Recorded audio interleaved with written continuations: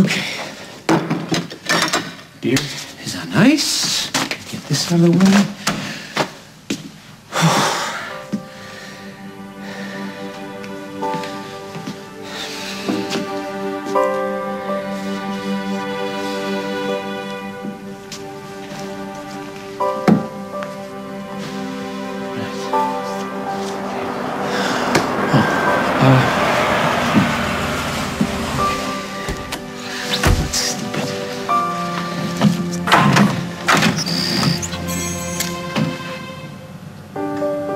What are you doing here? I guess I could ask you the same thing.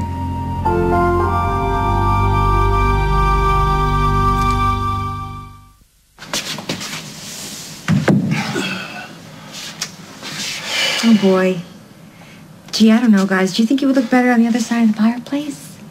I think it looks fine where it is, lady. Yeah, let's just try it, okay? And my partner will be here any minute.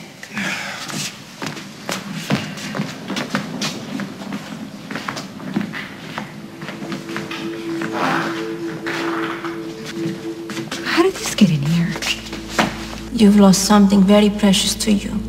But this card says that many good things remain, and that the future will bring you much joy if you let it.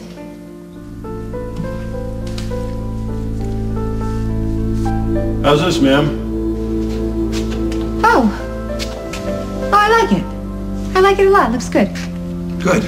Because I'm not moving it again. What my partner means is that we gotta get going. Sure. Okay. Yeah, I understand.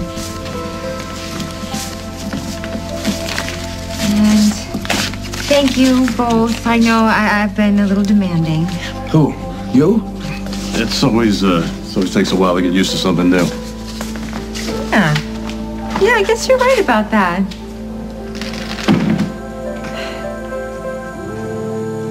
Simon, where are you? Why did I let you go get the paint charts? So, where's Carly? And what are you doing with the keys? Oh, Carly asked me to swing by and pick up something for the apartment we're remodeling, so she gave me the keys. Oh, okay. So she's working. That's where she's working. She's very busy, Jack.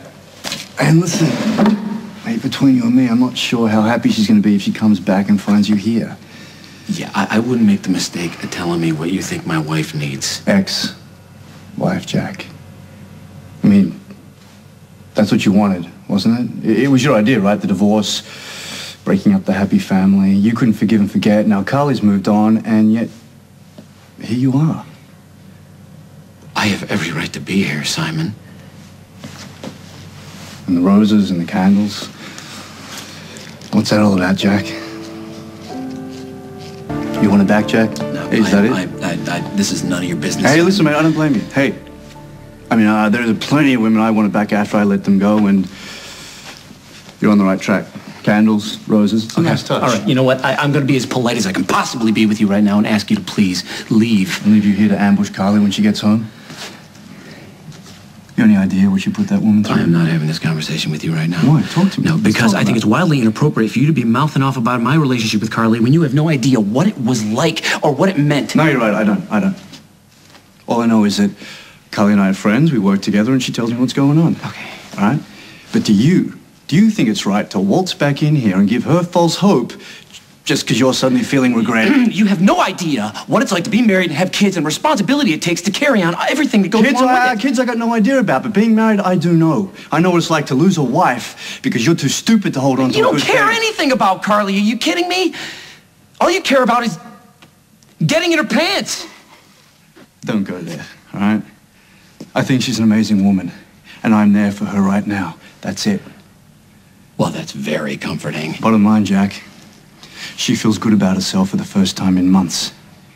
Now, don't take that away from her because the divorce didn't turn out the way you wanted. I'll be damned if I'm going to take Why not? advice Hey, from... listen to me. What? I've made more mistakes with women than you could possibly know. But you haven't. This is new territory for you, Jack, because you're one of the good guys. Too good. That's your problem. Now, you walked out on a good thing because it wasn't perfect, and now you have to live with that. No walking back in here and trying to make yourself feel better. That's not fair to her, and you know it. Listen, Jack, you really care about her? Leave her alone.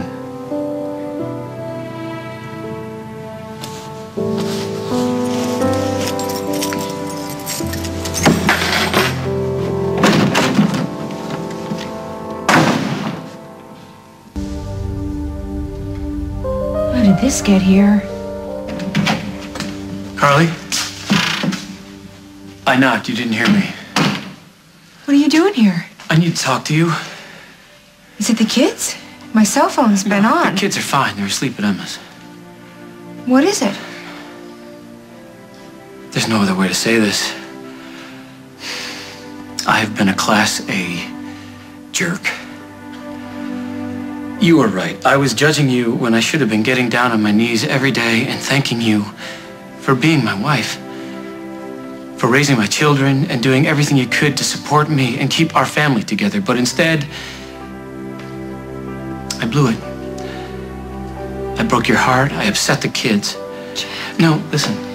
I know I don't deserve a second chance. I don't even deserve the right to ask you to hear me out. But if you love me half as much as I love you, Carly, I have been miserable. It's just not the same without you. And I know it's asking a lot. You've obviously moved on. You've got a great new job, a new life, and maybe you are happy. But if there is a part of you that misses our life together, that misses me, please, give me a chance to make that up to you. Marry me. Take me back. Oh, Jack.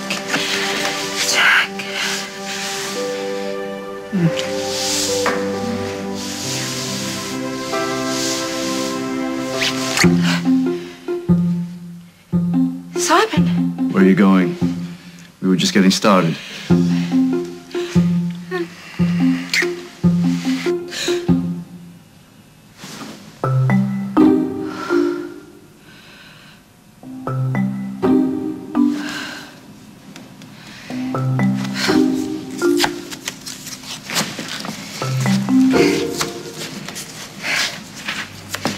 What's got you going?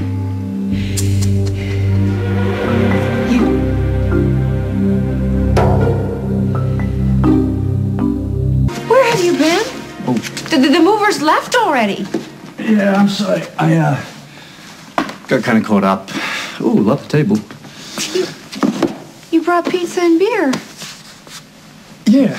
Yeah, no, I figured it was going to be, a long night. Anyway, before we started, I'd been meaning to say this.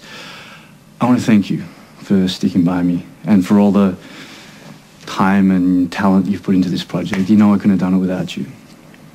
Yeah, you're right. You couldn't. Yeah, you are without a doubt the most gifted, hardworking woman I know. And as a result, these apartments, they're going to sell like hotcakes. I hope so. Yeah, me too. Because once they do, my designer promised me a very special bonus. Well, then I guess we ought to get back to work.